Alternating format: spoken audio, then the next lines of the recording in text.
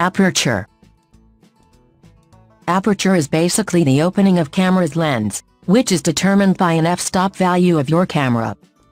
The following diagram shows the different f-stop value on your camera. When it comes to aperture, the smaller number have the bigger aperture, and the bigger number has the smaller aperture. f1.4 is a big aperture, which means more light is captured on your image. And f16 is a smaller aperture, which means less light is captured on your image. Depth of field.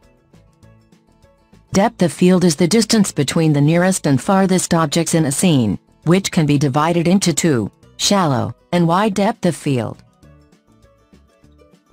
Shallow depth of field means that your background will be blurred, but the subject will be in focus. Wide depth of field means that background and the subject will be in focus, so nothing will be blurred. Thank you for watching.